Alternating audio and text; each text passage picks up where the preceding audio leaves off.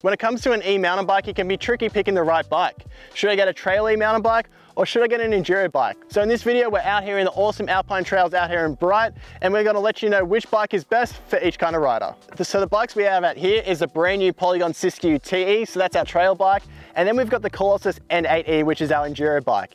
If you do want a little bit more information about each of these bikes individually, I'll leave a link to the videos in the description and you can check those bikes out. So what's the difference between these bikes? So starting off with the Siskiu T, as I said, our trail bike, you've got 140 millimeters of rear travel and you've got a decently slack around 65-degree head angle. And this one has a 485 millimeter reach on the size large. And then our enduro bike, we've got 160 millimeters of rear travel, so 20 extra there. And then we've got around about a 64-degree head angle and a slightly longer reach, so 490, so an extra 5 millimeters there.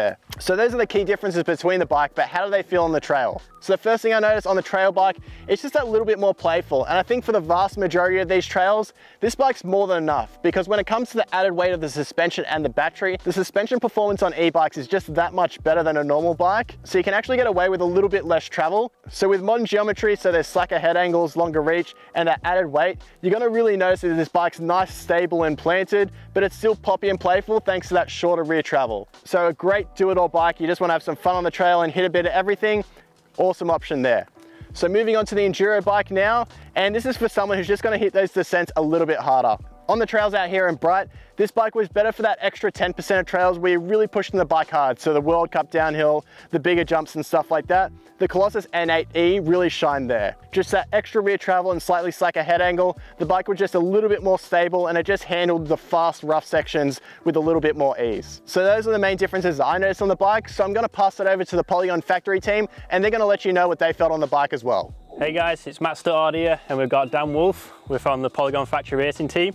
So obviously N8E, like bigger, burlier enduro bike. When the going gets rough, like I'd definitely say this one's a bit better, a bit more planted in the trail. Places like here in Australia or back at home in the UK, I'd definitely pick the T7E. Like super playful bike and more than capable than what you actually think. Like I was really surprised how the trail bike actually rode. So yeah, I think really it does come down to where you live and what type of riding you're doing. So in recap, trail bike, just great for a bit of everything. Most of the trails out here, except for the really hard stuff, the factory team preferred this bike. But again, if you're looking to do the gnarly stuff, I think this is gonna be the option for you. So if you have any questions about either of the bikes, don't forget to check out those videos as well. And also leave a comment too, and one of our gearheads will answer it for you. But as always, thanks for watching. See ya. What's with the big booter? Why am I not hitting these? What? Coming up on the inside! Oh my God!